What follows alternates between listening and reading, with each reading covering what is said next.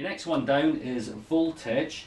Now what this is this is when you will, the model will know how low the voltage is and when it's going to initiate its, first of all, warning you, and then initiate basically a return to home fail-safe.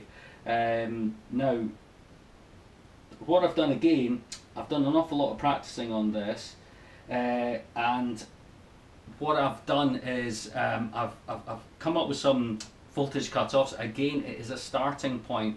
Lots of people have their own specific voltage cutoffs. Some people prefer not to even use the voltage cutoff at all and fly it on a timer, but I prefer, if I'm supplying a model to a customer, I prefer to supply it with at least some voltage cutoffs that I feel in most builds that I've done tend to be a good ballpark figure. So the ones I am going to put in are the ones that I recommend. So you can certainly copy them, see how it goes on, and change them if you want to. So the first one is 10.50, and we have a loss of 0.20,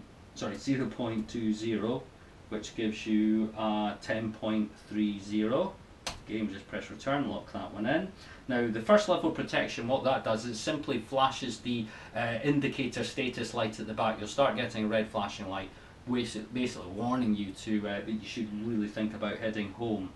Now the next one down is the second level protection. This is the one where it will go into failsafe. Now I did say earlier it was a return to home failsafe. It's not, it's actually a landing failsafe. So wherever it is, it will want to land. As I say, if it's over water or you don't want to land there, toggle the GPS switch, or even actually use the throttle stick all the way forward will actually break it out of the failsafe. But remember, you've got the battery at its minimum and you'll wreck the battery if you discharge it too low.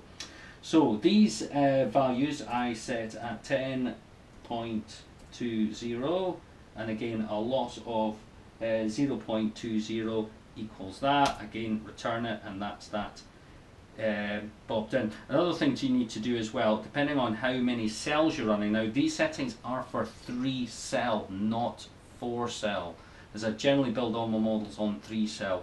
If you're running 4 cell, what you can do is you can take the figures I've got and you basically divide them and work out what the extra cell would be. So you can drop down, you've got all your various cell types, but normally multi-rotors, it's either 3 or 4 cell, and this is this one. Another little one you've got here is basically a battery calibration there, and it just helps calibrate the battery's voltage, the actual voltage to what it's reading.